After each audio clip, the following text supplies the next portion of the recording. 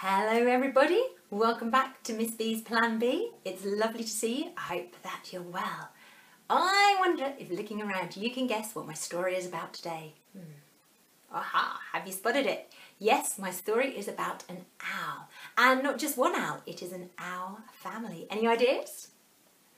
I can hear some of you have guessed it. Today, my special story is Owl Babies, written by Martin Waddell and illustrated by Patrick Benson. So, I hope you're sitting comfortably, ready for today's story. Once, there were 3 baby owls, Sarah and Percy and Bill. They lived in a hole in the trunk of a tree with their owl mother. The hole had twigs and leaves and owl feathers in it. It was their house. One night they woke up and their owl mother was gone. "Where's Mummy?" asked Sarah. "Oh my goodness," said Percy. "I want my mummy," said Bill. The baby owls thought, "All owls think a lot." "I think she's gone hunting," said Sarah. "To get us our food," said Percy. "I want my mummy," said Bill.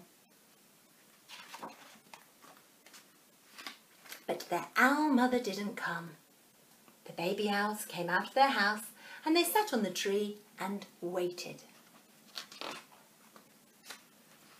A big branch for Sarah, a small branch for Percy, and an old bit of ivy for Bill.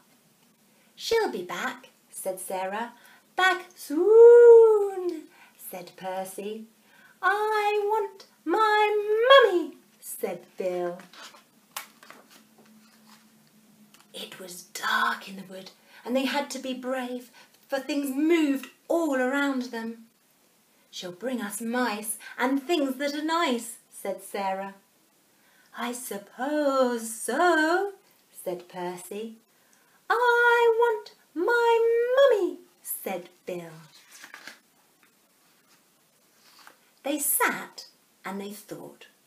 All owls think a lot. "I think we should all sit on my branch," said Sarah. And they did, all 3 together. "Suppose she got lost," said Sarah. "Or a fox got her," said Percy. "I want my mummy," said Bill. And the owl babies closed their eyes and wished their owl mother would come. And she came! Soft and silent she swooped through the trees to Sarah and Percy and Bill. "Mummy!" they cried, and they flapped and they danced and they bounced up and down on their branch. "What's all the fuss?" their owl mother asked. "You knew I'd come back." The baby owls thought, "All owls think a lot." "I knew it," said Sarah. "And I knew it," said Percy. "I love my mummy," said Bill. Oh, what a lovely story. And at the end there's some beautiful paper reminding us of owl feathers. So I hope you enjoyed that lovely story, Owl Babies.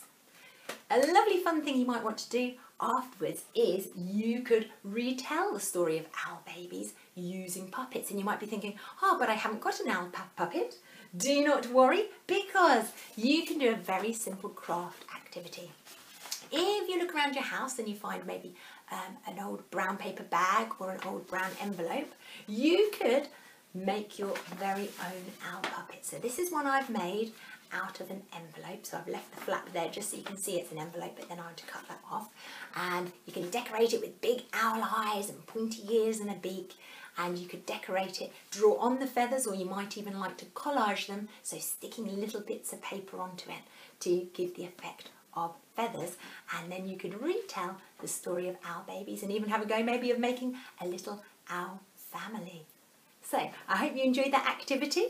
Happy owl making, and I look forward to seeing you again soon. Take care. Bye bye.